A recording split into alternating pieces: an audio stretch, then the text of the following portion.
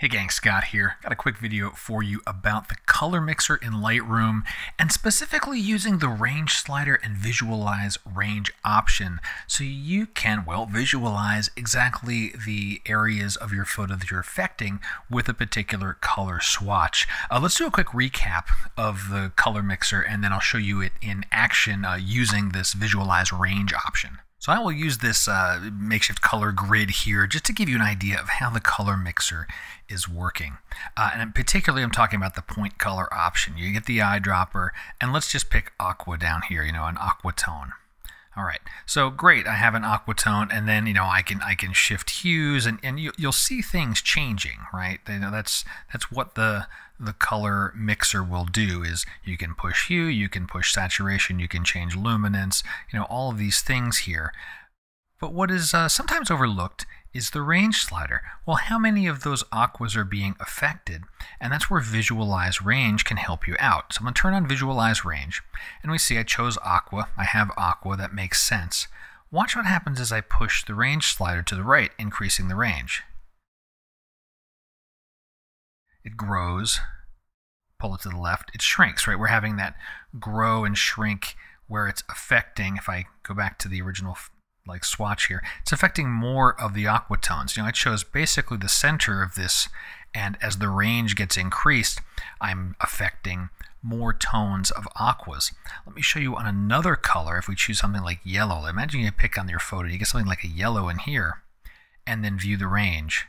You actually see effects in yellow, in orange, in green, and as the range increases, you'll see more of that. And if we shift saturation, we'll see those colors more saturate. The range is expanding into its neighboring colors, right? Yellow can be associated closely with orange. It can be associated closely with green. That's why we see the hue sliders allowing us to push a yellow toward a green or toward an orange.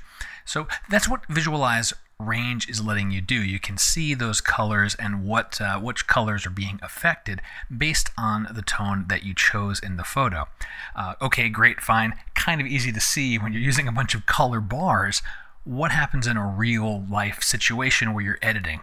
And let's take a look. Let's see how you work here. This photo here, I've got plenty of oranges here, but the thing that's distracting to me or not quite right in the photo is the bluish cast in the shadow areas of the snow, and I want to deal with that, and the point color in the color mixer is great for that.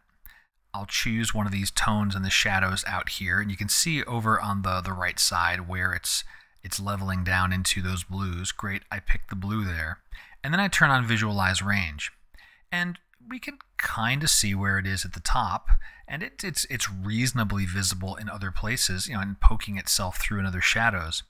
And so we can then refine the range, and as I'm pushing the range back and forth, some places are more obvious that it's being changed, and other places are less obvious.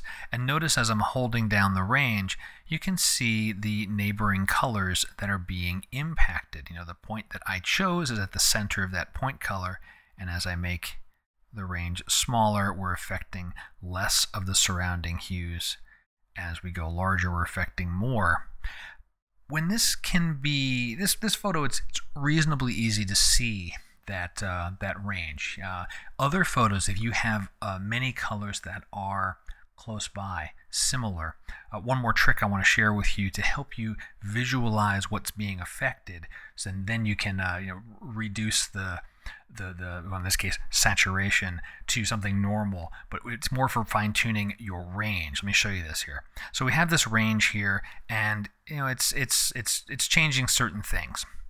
If I take the saturation and just crank it all the way to the right, it now becomes much more obvious what's being impacted and what isn't. And so I can fine-tune the range to say, really want it is about here. Great. I'll take that saturation back down to where it was nominal. I know that the range based on the color I selected is affecting the particular tones and areas of the photo I want.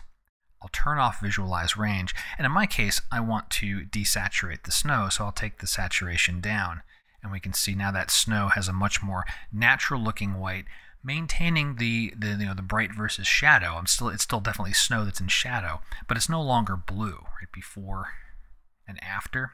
So that is kind of like how you can use the point color portion of the color mixer to really refine what colors you're affecting. You can visualize it by turning on the visualize range slider, pushing that saturation all the way over so you can fine tune the range, then get to work on making your color adjustment. Hope you found the video useful. Questions, drop them below, and until next time, my name's Scott Davenport. Have fun.